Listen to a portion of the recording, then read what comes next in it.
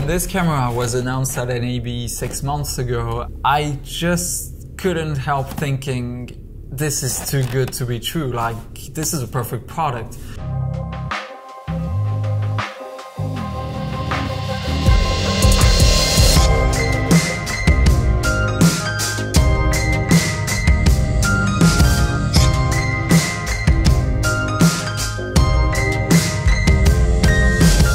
I'm really excited to finally get my hands on it and see how the camera behaves in the real world and if it's as good as they promised. So let's get started. There it is. Here it is.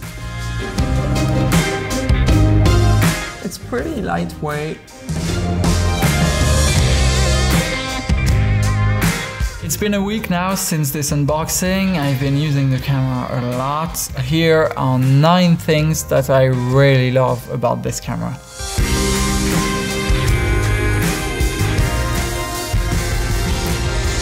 Number 1, low light.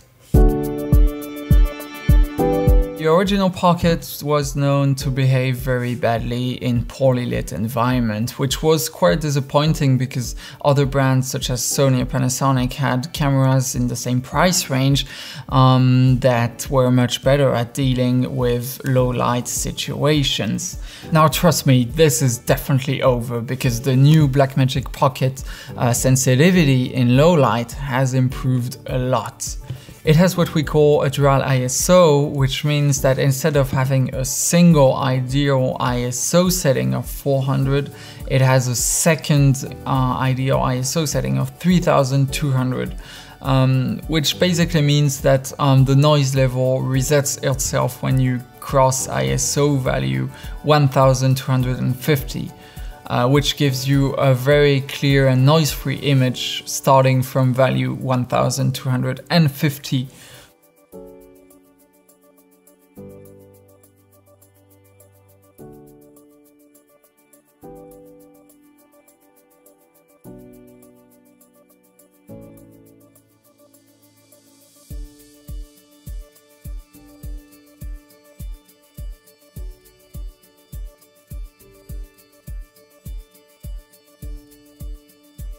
Overall, it's really clear that Blackmagic has worked very hard on this point because I find its low light performance much better than the previous generation and actually almost even better than the Ursa Mini Pro.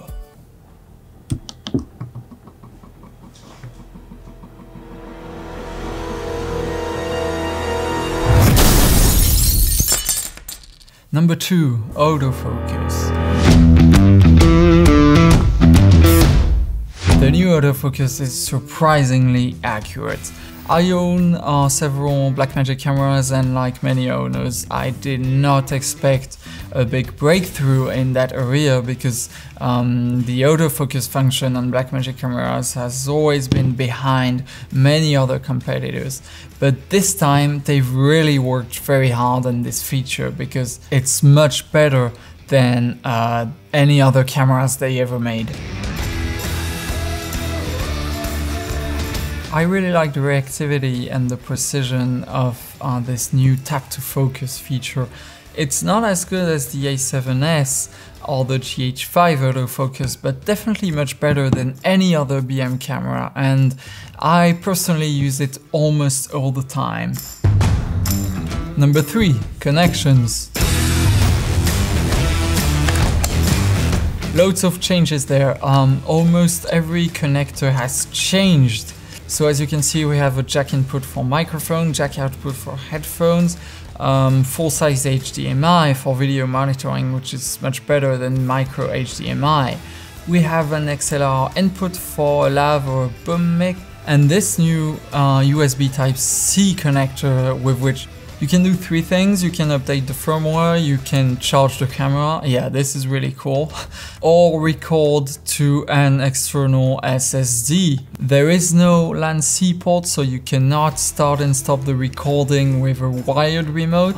They've implemented a Bluetooth chip inside, so since you can control pretty much any settings using this protocol, You can use either an iPhone or iPad or Android app to control the camera. So the only hiccup I found are these rubber cache. I just hope I won't be losing them too soon and that they are solidly attached to the camera. Number 4, audio. Even if you have a sound guy taking care of the audio, there are many situations where you want to have some decent in-camera audio, which was absolutely not the case with the previous pocket camera. The sound was really bad. This is just a sound test of the original Pocket's microphone. You are hearing the sound of the Pocket 4K's internal microphones. This is a whole new world since we have now much better in-camera microphones. The sound is very good and we also have very good preamps as well. Blackmagic has done a very good job improving the audio of the camera, and not just the microphone, also the preamps. It's also very easy to assign which channels should get which source within the menus.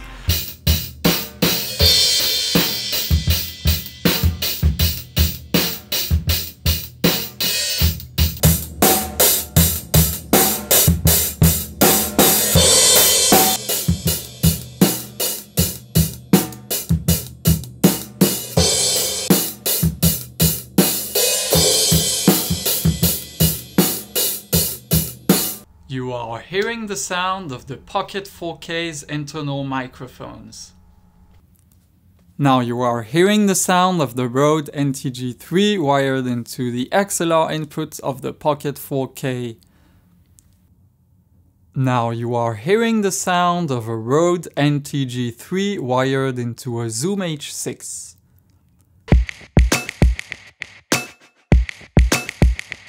Number 5. Design.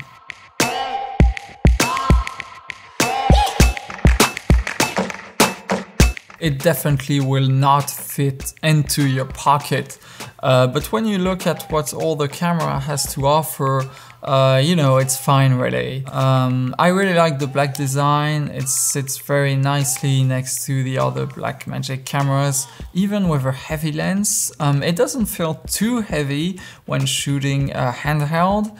And I've managed to shoot a lot of scenes with my glide cam plus a Sigma 1835 and its speed booster without too much pain. And when it comes to water resistance, Blackmagic hasn't given any IP ratings, but I thought I would just do a small test to see how the Blackmagic Pocket 4K behaves in water.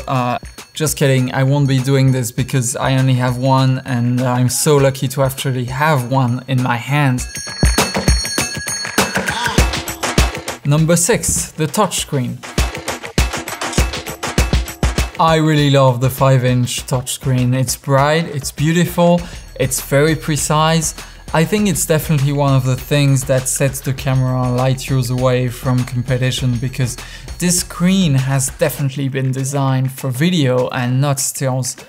You can adjust many settings directly and go through the menus easily. The interface is very intuitive and easy to use. Bear in mind that you cannot rotate the screen. This is not a flip out screen. Since there is no flip out screen, this button is pretty useless, and for engineering reason they probably left the screen this way, which is a good thing because I'd rather have a sturdy fixed screen than a wobbly fragile flip out screen.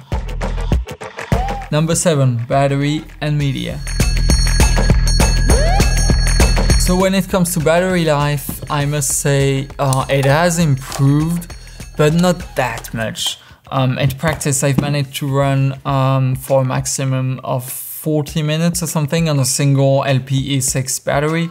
Also, I found that the battery percentage indicator isn't always very reliable, especially with Blackmagic batteries. It's a bit more reliable with Canon batteries. The good thing though is that they've used LPA6 batteries, which are used in many DSLRs and are much easier to find than the previous generation battery. It's worth noting that Blackmagic has released a cable pack which allows you to plug in a V-mount battery through D-tap power, or even make your own battery grip. You can record on an SD card or on a more expensive but faster CFast card, and this is a very good choice, Blackmagic. There's just this thing that you cannot record on the two cards at the same time, and you cannot record on an SSD and on a card at the same time as well. Number 9, image quality. I must say I'm very glad to find the usual amazing image quality that we're used to with Blackmagic. I was extremely pleased to see that this new Pocket lived up to my expectations. The footage is extremely clean, the colors are gorgeous and very easily matched with the Ursa Mini Pro. You can shoot 4K at 60 FPS and Full HD up to 120 FPS in a window mode, which opens up a whole new world of possibilities. Of course, many competitors offer these shooting modes, but they tend to put a very crappy bitrate and compression. Here, the quality of the slow-mo shots are really good. I didn't see any more or aliasing, and the picture definitely looks even better than the Pocket, the original Pocket camera. Or I think we definitely have a big breakthrough here, and the camera is going to be a huge success in the indie world. I expect plenty of beautiful short movies and videos shot with this wonderful camera. I think it's not really ideal for vloggers, mainly because of the screen, which is not a flip out screen. I have not been paid by Blackmagic. I have paid my camera in full like every other customer, and I must say I do not regret purchasing this camera. I really love it. It will follow me every single day. So that's it. I hope you liked the review. I'm going to do an extensive side-by-side comparison with the Ursa Mini Pro shortly, as well as many other videos. Thanks for watching and see you soon.